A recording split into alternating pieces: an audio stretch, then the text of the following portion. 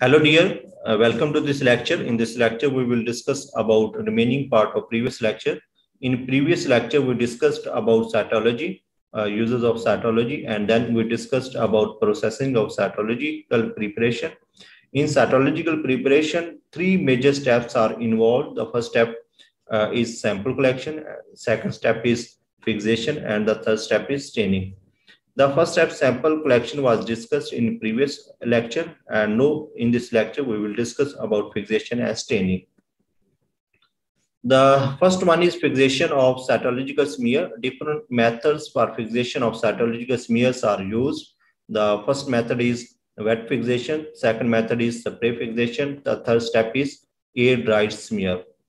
Now we see the first method, wet fixation.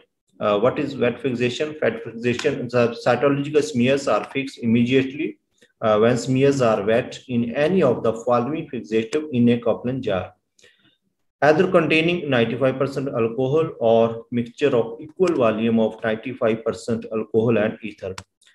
In right side, you can see that this one is the Kaplan jar containing either 95% alcohol or mixture of equal parts of 95% alcohol and ether. इसमें क्या होता है कि कॉपलन jar के अंदर जो है हमारे पास या तो 95% अल्कोहल होगी और इसके अलावा या फिर इक्वल वॉल्यूम हम 95% अल्कोहल और ईथर का लेते हैं और उनको मिक्स करने के बाद हम इस जार के अंदर इसको डाल लेते हैं। तो अब ये जो हमारे पास स्लाइड होती है are fix immediately when smears are wait.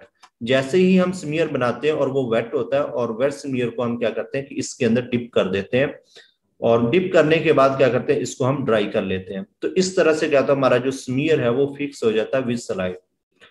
Second method is spray fixation. In this method, cytological smears are immediately fixed with a spray fixator. This type of fixator usually contains alcohol, like hair spray.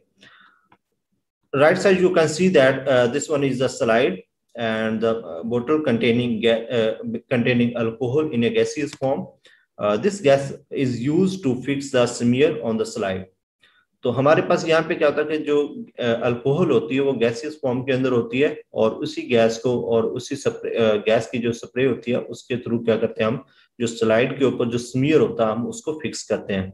तो इस fixation को हम बोलते हैं spray fixation. Third one is air dried smear. Air dried smear के अंदर क्या होता है smears are air dried and fixed in 95% alcohol for 5 minutes.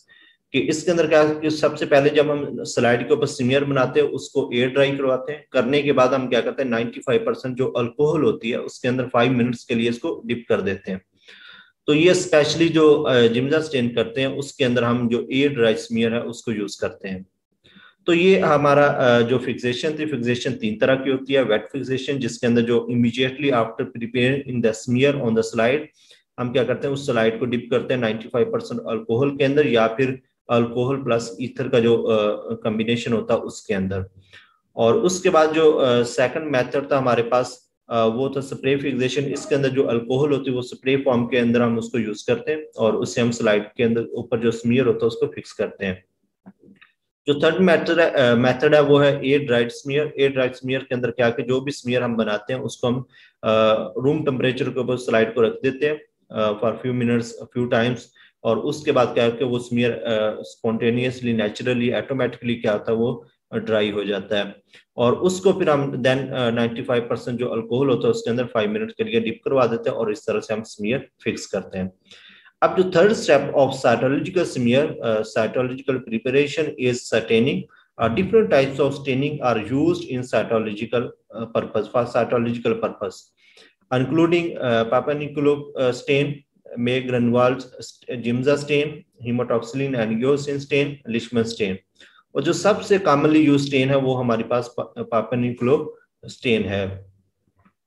अब जो इस हम स्टेन के बारे में डिस्कस करते हैं कि सबसे पहले जो पाप स्मीयर है या पाप स्टेन है वो किस तरह से करते हैं और इसकी हिस्ट्री क्या है।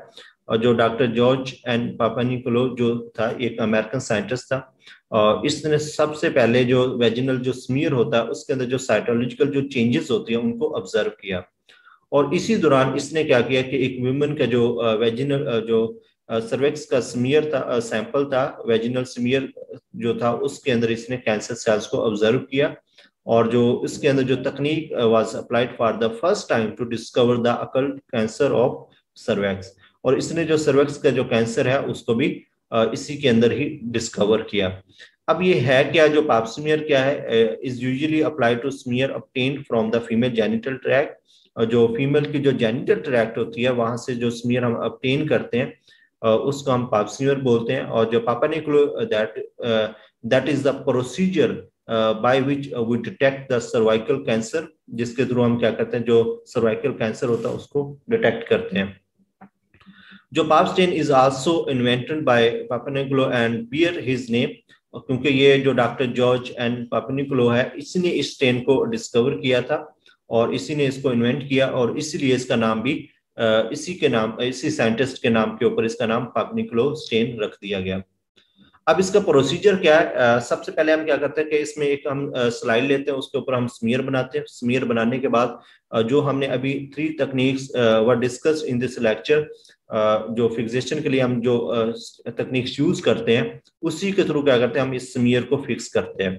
फिक्स करने के बाद हम हीमोटॉक्सिलिन जो स्टेन होती है उसके अंदर 4 मिनट्स के लिए इसको डिप करते हैं, और डिप करने के बाद हम 1 to 2 मिनट्स के लिए टैप वाटर जो है उसको यूज करते हुए हम इस स्मीयर को वॉश आउट करते हैं, इसको वॉश कर लेते हैं, और उसके बाद इसको डिहाइड्रेट करते हैं। 95% जो एथाइल अल्कोहल होता है उससे क्या करते हैं, हम जो स्मीयर होता है उसको डिहाइड्रेट करते हैं।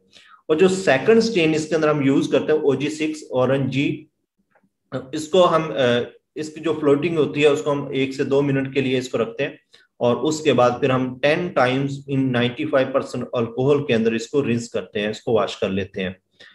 और जो थर्ड स्टेन इसके अंदर हम यूज करते हैं वो EA36 है, eosin A, for 2 to 3 minutes. इसके अंदर क्या करते हैं कि हम जो ईओसिन ए स्टेन है उसको 2 से 3 मिनट के लिए हम डिप करते हैं, स्लाइड को के ऊपर जो स्मीयर होता है उसको इसके अंदर हम 2 से 3 मिनट के लिए डिप करते हैं, और उसके बाद उसी स्लाइड को हम 3 सेपरेट जार्स कंटेनिंग 95% अल्कोहल, उसके अंदर हम इसको रिंस कर लेते हैं।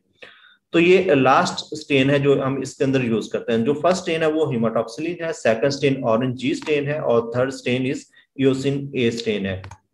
और उसके बाद हम क्या करते हैं कि जब हम 95% अल्कोहल के जो हमारे पास 3 सेपरेट जार्स थे उसके अंदर जब हमने स्टेन को, स्मीयर को रिंस किया, उसके बाद हम इसको डिहाइड्रेट करते हैं, और इसके बाद clear and mount the slide, और उसके बाद हम इस स्लाइड की जो ऑब्जर्वेशन है उसके अंदर इसको हम अब इस स्लाइड के ऊपर जो स्मीयर होता है उसको ऑब्जर्व करते हैं। अब ये जो पाप स्टेन है, जो पाप स्मीयर है, इसको हम कहाँ कहाँ पे यूज कर सकते हैं। सबसे पहले जब हमने इसकी बैकग्राउंड को डिस्कस किया तो उसमें जो डॉक्टर जॉर्ज था, पापनिकोलो जो साइंटिस्ट था अमेरिकन, उसने इसको सर्वाइकल जो स्मीयर था उसके अंदर जो कार्सिनोमा था उसको डायग्नोस किया था। तो हम इस पर्पज के लिए जो सर्वैक्स का जो कार्सिनोमा होता है और उसके अंदर इसको हम यूज कर सकते हैं। और secondly smears from other organs with suspected malignancy, जो मैलिग्नेंसी जहाँ पे सस्पेक्टेड होती है उसकी डायग्नोसिस के अंदर भी इसको हम यूज कर सकते हैं। For the third use of pipe stain is for the identification of tumour cells in body fluids, जो बॉडी फ्लूइड्स के अंदर जो ट्यूमर सेल्स होते हैं उनके आइडेंटिफिकेशन के अंदर हम इसको यूज कर सकते हैं। Assessment of hormonal status and inflammatory conditions, उसके अंदर भी हम इसको यूज कर सकते हैं। तो ये जो हमारा जो थर्ड स्टेप था साइटोलॉजिकल प्रिपरेशन का स्टेनिंग, वो हमने डिस्कस किया। होप सो कि आप लोगों को इसकी समझ आ गई होगी। Thank you so much for watching this video. Good bye, take care.